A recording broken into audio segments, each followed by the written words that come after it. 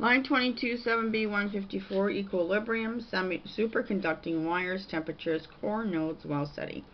There's the alien radio signal. There's our data there. So PDF results for cold, hot wires that can superconduction for UFO core nodes in line 22, Wow data. Line 22, 7B153, Pekar, Polaron, Fröhlich, Hamiltonian, Higgs field formula, Wow Seti. I googled temperature below critical values.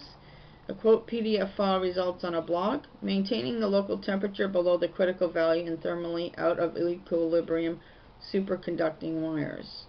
There's the name of our scientists from July 2009. A generalization theory of open quantum systems combined with mean field theory is used to study a superconducting wire in contact with thermal baths at different temperatures.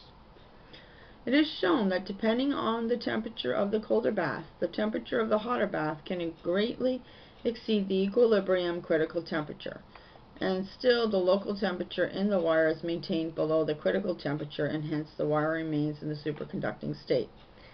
The effects of contact areas and disorder are studied. Finally, an experimental setup is suggested to test our predictions.